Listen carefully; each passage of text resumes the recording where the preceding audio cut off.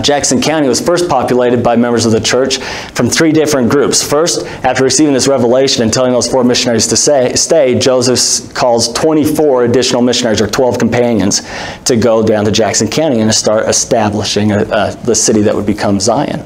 The second group was Joseph himself and a small company of people. They were going to go down there and lay out the city and make plans for raising a community.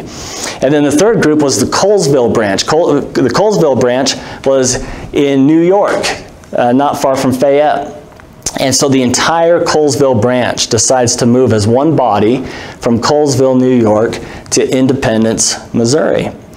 Now imagine for a minute going to church on Sunday and having your bishop stand up and saying, members of this ward, we are going to move together as a unit about 1,400 miles into the wilderness. And like them, you would say, great, let's go. How soon? Because that's what they did. They all got together, they got their provisions ready, and they took a march that was equal in length to what the Mormon pioneers did from Nauvoo to Salt Lake. This was no easy journey. And they were the trailblazers. They did it first, making a long exodus. So they head down. So those 3 groups end up down there.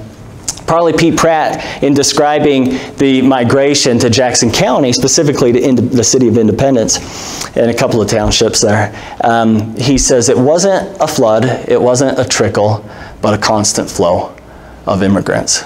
And so they just kept coming. Slow and steady, but they were coming. Well, it didn't take long, only a few months.